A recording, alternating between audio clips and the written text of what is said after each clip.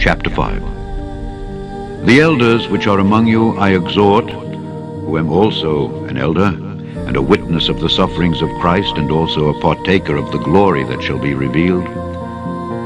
Feed the flock of God which is among you, taking the oversight thereof, not by constraint, but willingly, not for filthy lucre, but of a ready mind, neither as being lords over God's heritage, but being ensamples to the flock. And when the chief shepherd shall appear, ye shall receive a crown of glory that fadeth not away. Likewise, ye younger, submit yourselves unto the elder. Yea, all of you be subject one to another, and be clothed with humility. For God resisteth the proud, and giveth grace to the humble. Humble yourselves, therefore, under the mighty hand of God, that he may exalt you in due time, casting all your care upon him, for he careth for you.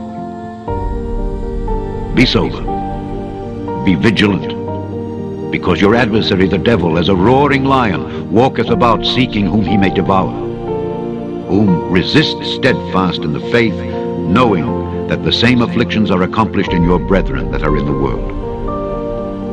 But the God of all grace, who hath called us unto his eternal glory by Christ Jesus, after that ye have suffered a while, make you perfect, establish, strengthen, settle you. To him be glory and dominion forever and ever. Amen.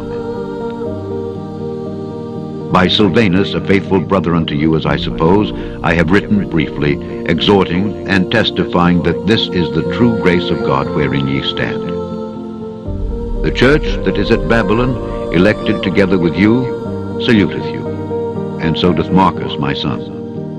Greet ye one another with a kiss of charity. Peace be with you all that are in Christ Jesus. Amen. The end of the first epistle general of Peter.